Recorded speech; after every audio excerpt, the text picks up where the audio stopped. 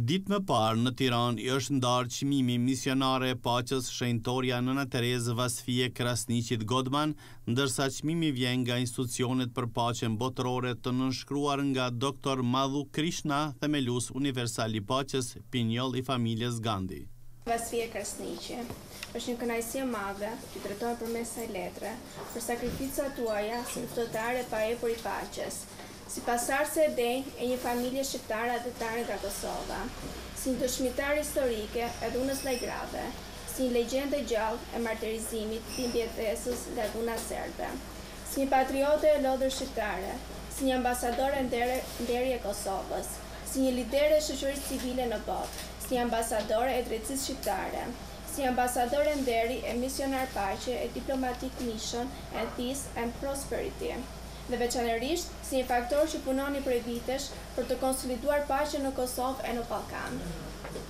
Ju jeni vërtet një luftëtare e denjë që i rezistuat me stoicizëm invazionit serb në Kosovë dhe realizuat kauzën adheu tuaj për pavarësi, për paqe dhe prosperitet. Duke lexuar biografinë tuaj, e cili do ndihet i frymëzuar si aktiviste për mbrojtjen të drejtave të njerëzit, veçanërisht të grave, në Kosovë dhe në botë.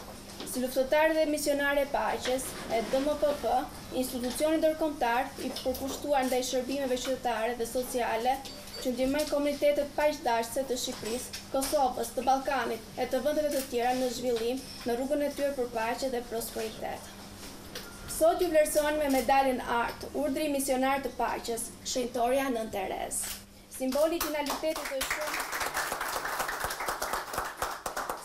i gjenialitetit të shumë personaliteteve botërore si Gandhi, Martin Luther King dhe Mandela e të tjerë, që kanë kontribuar për paqe dhe mirëqenie, për progres dhe prosperitet, dhe në shpirtin tuaj rezonon dhe mirësia e këtyre figurave. Duke e falenderuar në emër të Academy of Universal Global Peace, American Diplomatic Mission for World Peace, United Nations University for Global Peace, Diplomatic Society Saint Gabriel dhe Diplomatic Mission Peace and Prosperity, ndjem krenare për angazhimin tuaj të madh si një faktor paqe.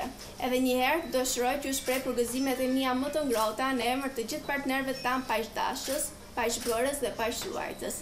Me respekt, Dr. Madhu Krishna, themelues dhe kryetari i Akademisë Universale të Paqes Globale USA, për DNI, guvernatori i DMPP, Dr. Shefki Hysa. Sot është ditë e rrallë për misionin diplomatik për paqe dhe zhvillim në Tiranë. Nderohet jo vetëm një misionare e paqes, por edhe luftëtare e paqes e cila është aktiviste e mbrojtjes së të drejtave të njerëzit, Vasfije Krasniqi, tha Shefki Hysa. Për këtë personalitet të rrallë, misioni diplomatik Paqe dhe Zhvillim, i mbështetur nga Misioni Diplomatik Amerikan për paqen botërore, nga Akademia Botërore e Paqes, Universiteti Kombeve të Bashkuara, si dhe trupat diplomatike botërore, kanë përgatitur një vlerësim të veçantë. Është një vlerësim i rrallë për personalitete të nivelit nga më të lartë të botë, është vlerësimi me urdhrin e Artë, Shenjtorja, Urdhri Misionarit Paqes Shenjtorja Nënë Tereza.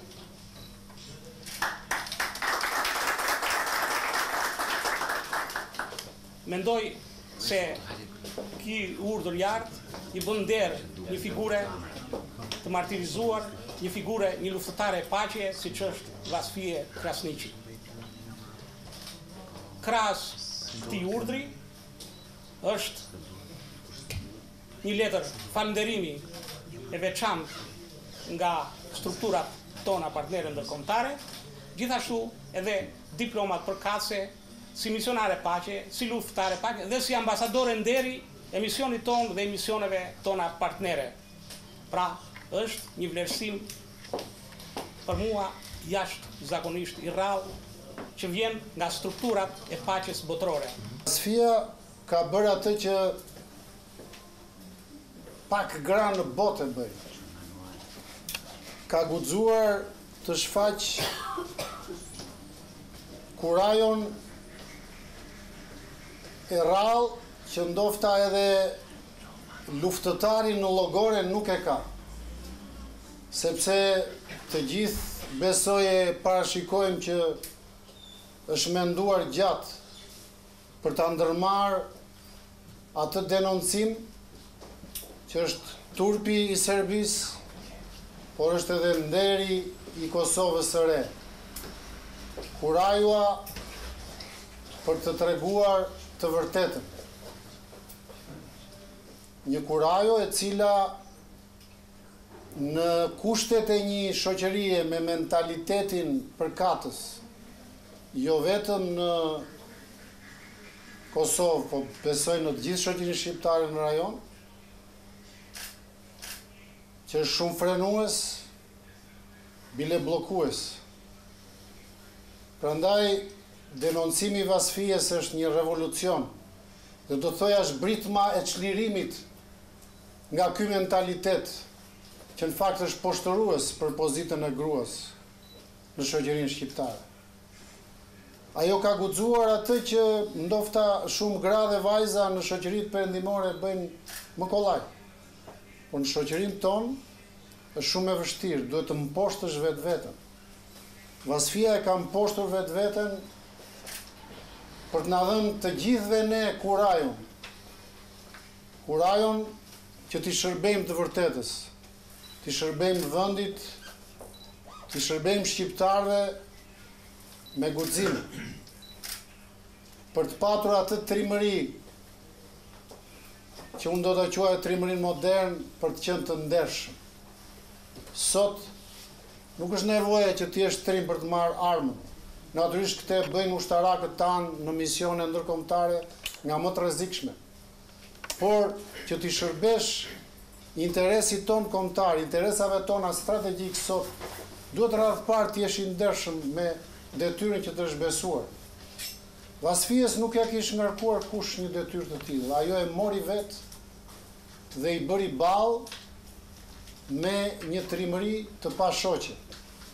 Dhe ne duhet t'i përulemi kësaj trimërie, këtij guximi, dhe unë besoj se medalja që sot i akordon misioni guvernatorit cilit zoti Shefki Hysa është në Tiranë, është më se i merituar. Është një medalje dhe një nderim që i takon një gruaje të veçantë. Aq më tepër që kjo ceremoni zhvillohet në prezencën jo vetëm të disa burrave të cilët janë pjesë e protagonizmit ton shtetëror, politik, shoqëror, ekonomik, por edhe të disa grave të shquara kur do të përmendja të madhen e madhe Tinka Kurti. Kështu që i përulemi kurajos dhe trimërisë tënde. Unë besoj se sot Kosova është e çliruar nga Serbia. Serbia nuk është çliruar akoma nga Kosova. Dhe që Serbia të çlirohet nga Kosova, duhet të ketë kurajon që të vetë denoncoj krimet e bëra gjatë përpjekjes për spastrim etnik në Kosovë dhe gjatë atyre akteve të tupshme që kompromentojnë çdo lloj kombi, por sidomos një komb që ka fatin të jetë ekzistent në këta shekuj modern, siç është edhe Serbia, duhet ta bëj këtë se s'bën. Duhet të vetë denoncoj gjithçka të tupshme, kriminale që ka bërë në Kosovë në vitet 98-99.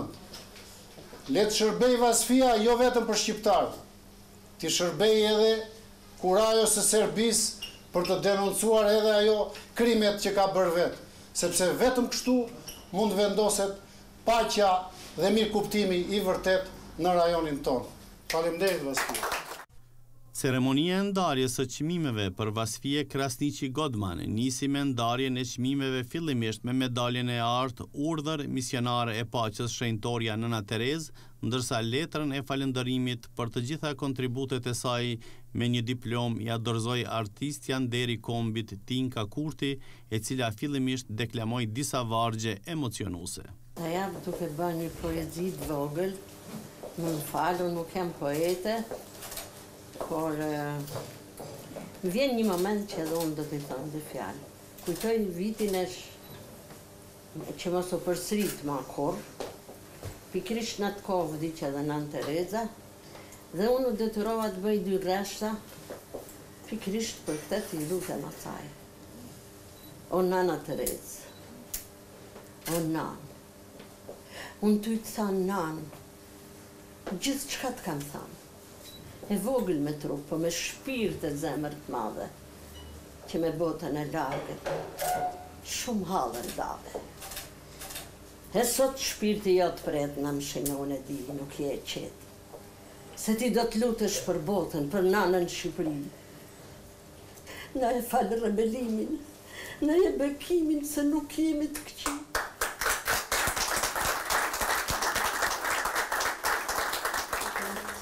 Me respekt e me devocion për një gru kaq të madhe që sot patëm fatit të takoj edhe unë.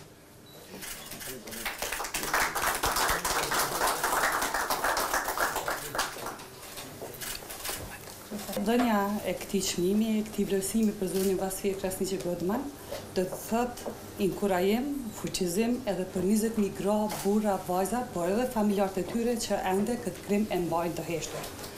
Mbajtja e këtij krimi të heshtur për 20 vite me radhë kujt i ka kontribuar? I ka kontribuar UNUGP, që fatkeqësisht deri më sot as edhe një person i vetëm nuk është ndërshkuar për këto krime në Kosovë. Me daljen publik të zonjës Vasfije Krasniqi-Goodman, një herë mirë heshte si kemi thënë jo, dhe kjo tani vazhdon të jetë ambasadore e Kosovës, tani më ambasadore edhe në mision faqësor, anë mban botës, duke filluar nga Shtetet e Bashkuara të Amerikës e deri në Kolumbi e më pasaj do vazhdojë edhe në Afrikë. Përndryshe zonja Vasfije Krasniqi-Goodman është edhe anëtare e SEMA Network, është një network ndërkombëtar që udhëhiqet nga Nobelisti për Paqe, Dr. Denis Mukwege dhe zonja Nadia Morat. Përmes këtij rjeti, Vasfija nuk kontribon vetëm për të mbijetuarat e dhunës seksuale të krimit të ushtruar gjatë periudhës 99, por kontribon në parandalimin dhe fuqizimin e këtij grupi, parandalimin e dhunës seksuale si mjetufte, por dhe fuqizimin e mijëra grave, vajzave dhe burrave që sot fatkeqësisht në botë ende torturohen nga ky mjet i luftës, mjet ky i cili është mjeti më, mund të them, arma më e dëmshme për shumë vajza dhe gra të cilat fatkeqësisht mas këtij krimi jo lehtë kanë ta marrin veten dhe të vazhdojnë jetën tutje. Prandaj edhe një herë dua t'ju falenderoj edhe Vasfije, shëndet e mirë. Zonja Krasniqi-Goodman falenderoi të pranishmit të cilët e vlerësuan zonjën Goodman model i gruas guzimtare dhe patriote. Unë isha vetëm 17 vjeçare kur kërkova drejtësi. Po drejtësia mu mohu. Po tash unë nuk do të ndalem, do të kërkoj drejtësi për të tjerat, se nuk do të kemi paqë pa pas drejtësi. Kështu që me falenderoj të gjithëve për pjesëmarrjen juve, me kaq të kam shumë emocione, faleminderit shumë të gjithëve. Të pranishmit thanë se përkushtimi i shoqërisë për të nderuar personalitetet të cilët i kontribuojnë të mirës së përgjithshme, posaçërisht atyre të cilët ngrisin zërin e arsyes për mbrojtjen dhe liritë e njerëzit, është i domosdoshëm.